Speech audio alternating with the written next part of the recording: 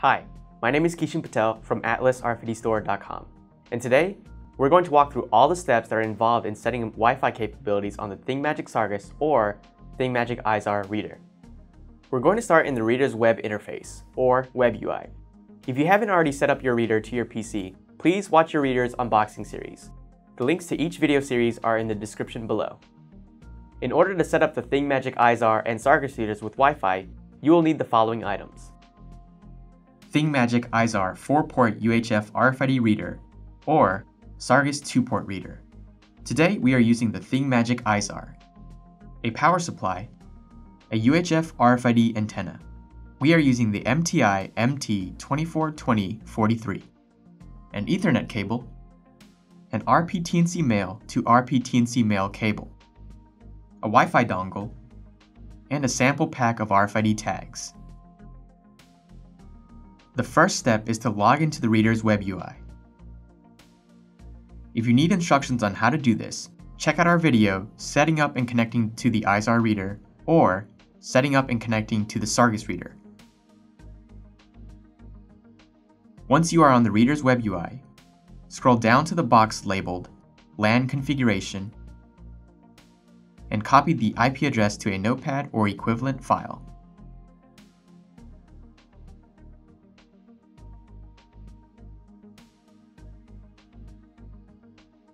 In order to connect directly to your reader, you must have PuTTY or an equivalent terminal program. To download PuTTY, click the link in the description below. Navigate to the web page.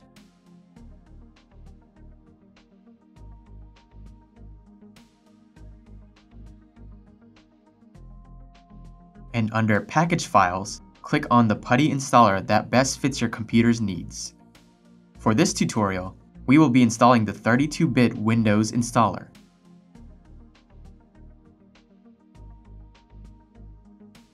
After the file downloads, click Show in Folder.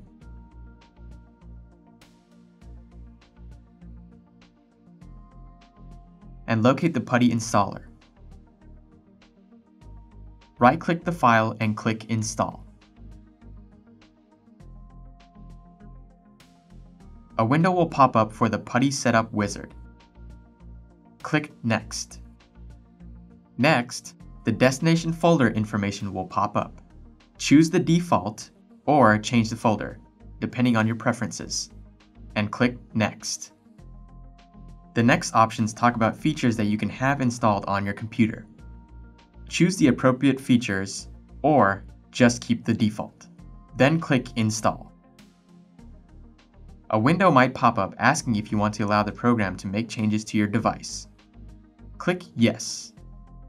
After that, PuTTY will install. Click Finish, and a default README file will pop up upon completion.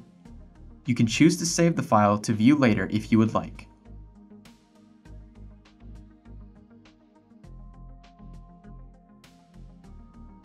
Open PuTTY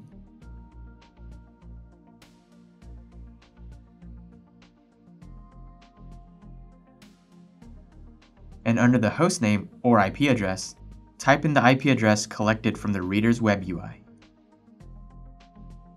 Change the connection type beneath from SSH to Telnet and click Open.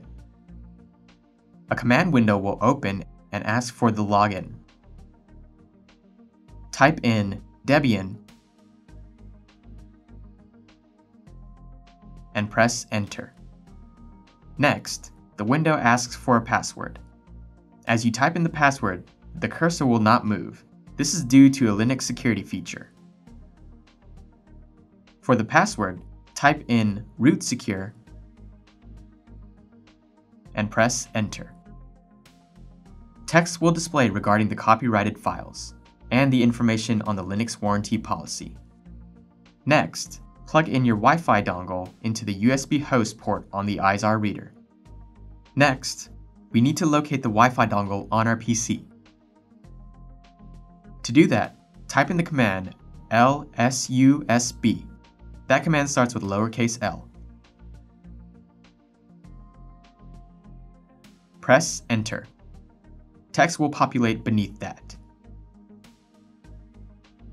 Next, to view the wireless card information and settings, type in the command IWCONFIG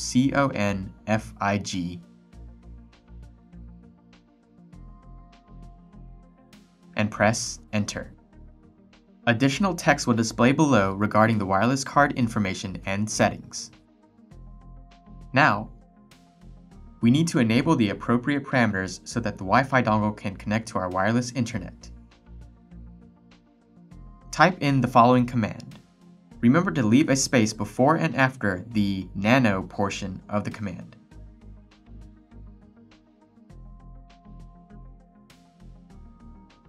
When the parameters are displayed, scroll down through the text using the arrow commands on your keyboard until you reach the bottom. Unfortunately, in this part of the application, you cannot use your mouse to scroll down. Underneath the displayed parameters, press Enter and enter the following parameters. For the two parameters in the middle, between the two apostrophes, type in the Wi-Fi username and password that you want the reader to connect to. Be sure to keep a record of your username and password in a safe location. After we have typed in our parameters, we want to close the program.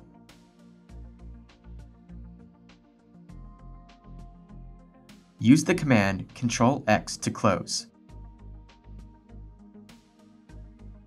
At the bottom of the screen, PuTTY will ask you to save your work. Use the Y key to save it and press Enter to save the file as the default name. The window then prompts us for the next command. Type in the command sudo reboot and press Enter in order to reboot the reader.